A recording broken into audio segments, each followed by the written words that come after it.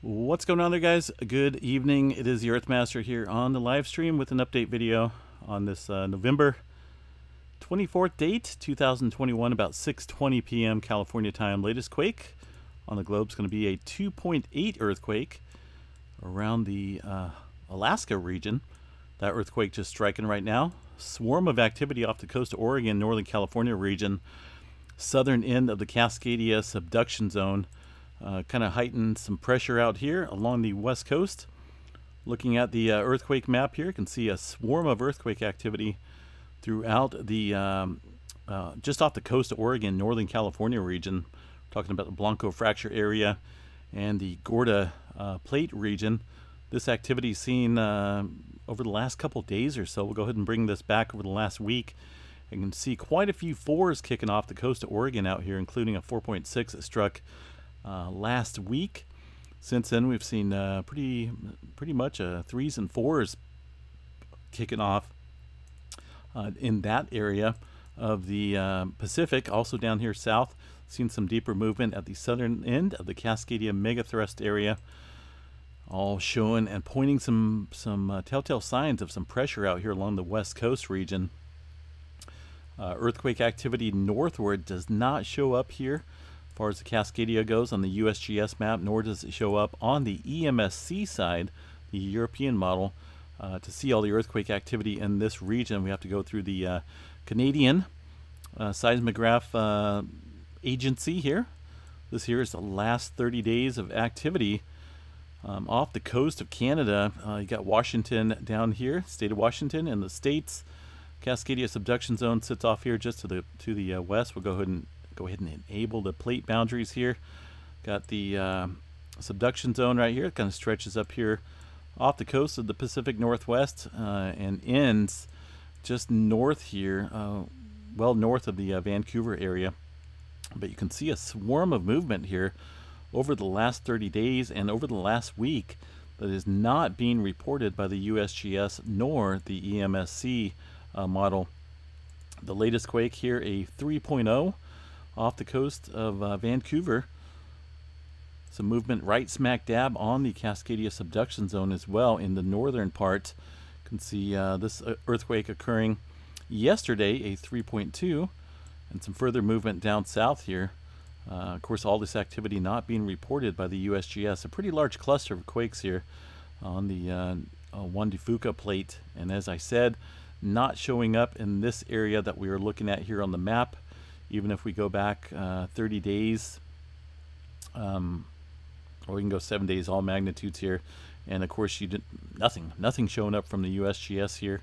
All pretty quiet according to their book. So I find that kind of odd that they're not reporting the activity, and especially the EMSC not reporting that activity either. But once again, Cascadia on the northern end pretty active, and also to the west over here along the Blanco fracture area, all showing some seismic activity on the increase over the last 24 hours and the last week. Watching at least today, seeing a couple earthquakes there, 4.0 kicking off along the Blanco fracture zone, Juan de Fuca ridge. If we look at the 7 days activity, you can see that cluster kind of amplify a little bit there. But over the last day, we're seeing that movement kick off in that region. Also, the Gorda escarpment area, seeing a 3.0 well off the coast of Northern California, and some deeper movement inland into Northern California with this one here near Eureka, outside of Eureka, 2.5, 21.7 kilometers for a subduction zone quake in that area. Also, if you look at the map here, the western part of the United States, pretty active throughout Northern California southward and still into the Gulf of California area. So if we add all that movement up here on from the Canadian site, kind of looks like a hot spot of activity here along the North American Pacific plate boundary, and that's kind of what's happening here. I just don't know why USGS not reporting that activity.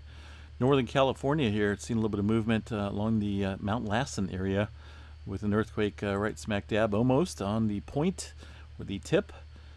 The summit of Mount Lassen at 1.6, 3.7 kilometers there for that earthquake. Little earthquake activity to the northwest as well. No major swarming, but kind of some heightened movement in Northern California. There's all that activity along the eastern crest of the Sierra, down through Ridgecrest, and a line of earthquake activity stretching across the southern end of the San Joaquin Valley. Got Fresno, Bakersfield area, and stretching over here to the San Andreas Fault, all showing a seismic increase in activity over the last 24 hours. The Garlock fault structure looks pretty quiet for right now. A couple of query blasts out there, including this 1.3 right smack dab on that Garlock fault zone. Southern end of the San Andreas Fault looks pretty quiet, at least as far as any swarming goes. But the San Jacinto Fault area showing some activity as well with a 1.4 activity just off there in southeast of Marietta. Some movement down in the Gulf of California region as well. This activity late last night, early this morning, a couple fours kicking off there.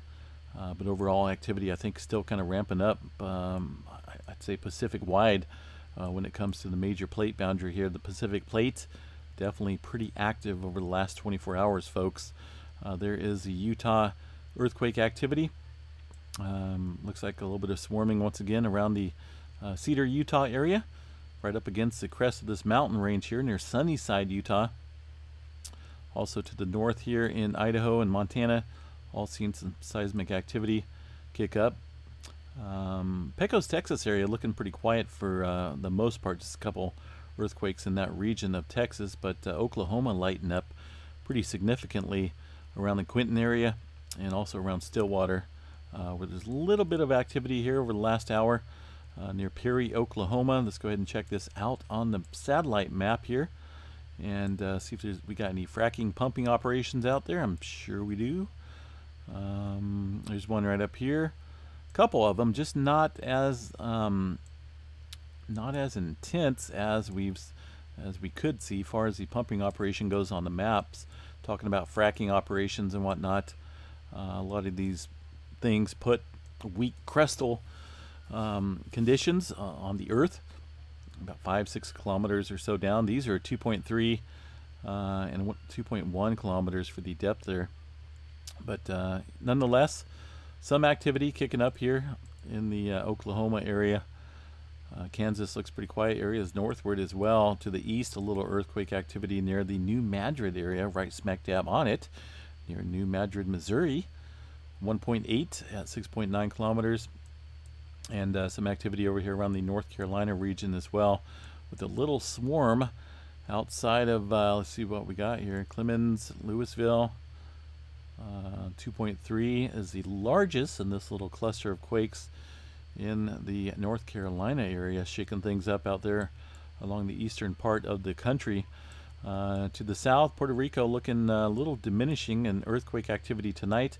Not a whole lot of movement along the Puerto Rico Trench at the moment. Just some earthquake activity along the southwest region. And South America seeing a swarm of activity.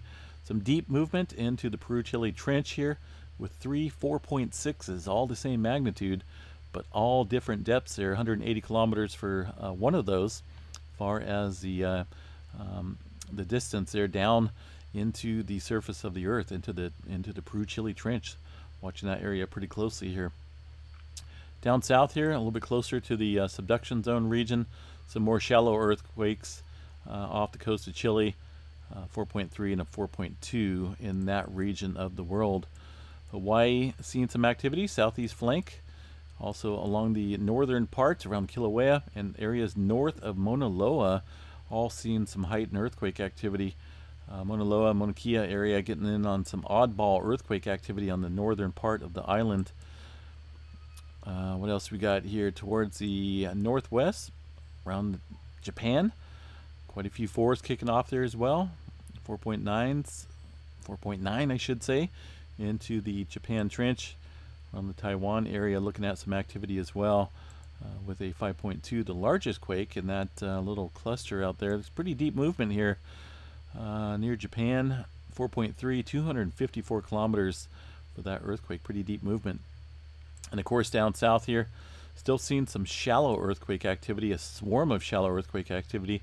All this kicked off last night, early this morning, with quite a few 5s kicking off. I thought for sure we'd see something much larger, with that with a bunch of foreshocks like that. But so far, things looking at a standstill for the moment. But I think things are starting to get, should be getting interesting here really soon, folks. I mean, there's just way too much movement along the Cascadia and off the coast of northern Cal and inland, and especially around the central part of the country, right around that area where the old North American Craton area is.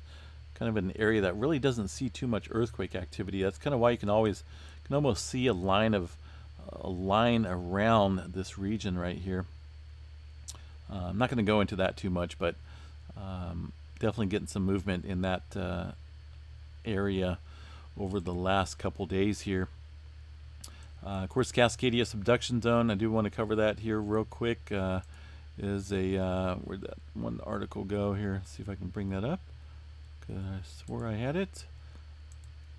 That's all right. This here will work. Let me see if I can bring up this map a little bit. Here's Portland, Seattle, Washington, ETS zone where the tremor activity occurs inland, right?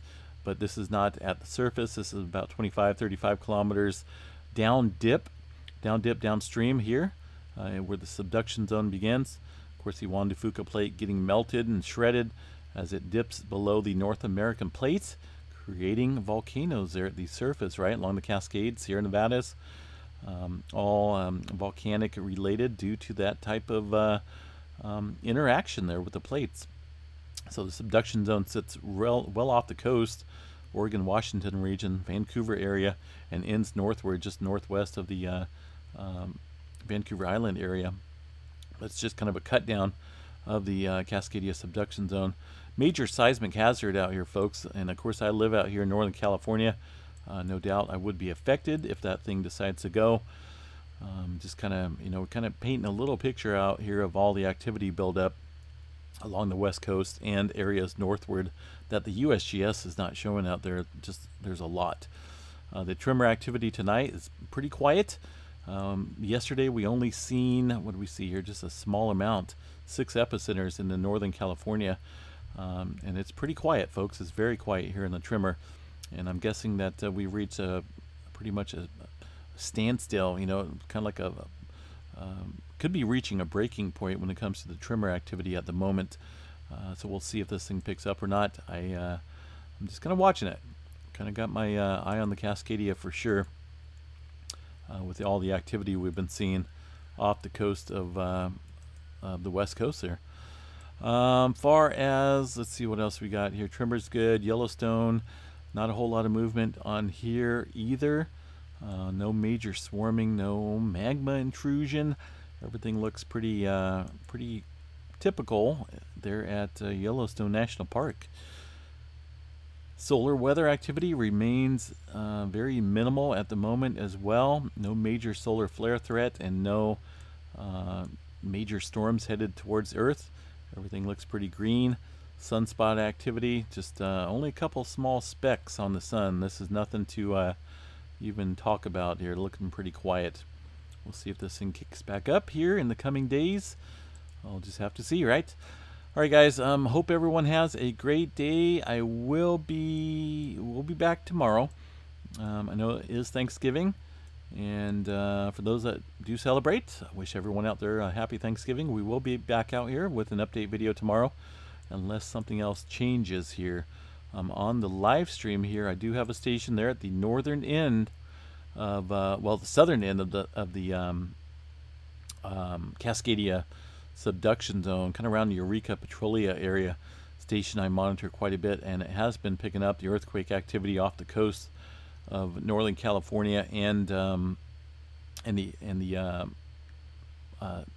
shallower quakes around the Northern California area. That's going to be the Petrolia station. This here is down in San Diego, just northeast of San Diego, but Petrolia is the one in Northern California that I kind of monitor there for localized earthquake activity for me, and also the Cascadia subduction zone. So that thing last night was kind of active there with some of the earthquakes coming into the region. All right, guys, have a good night. Stay safe out there. We will chat you guys a little bit later. Peace out, everyone.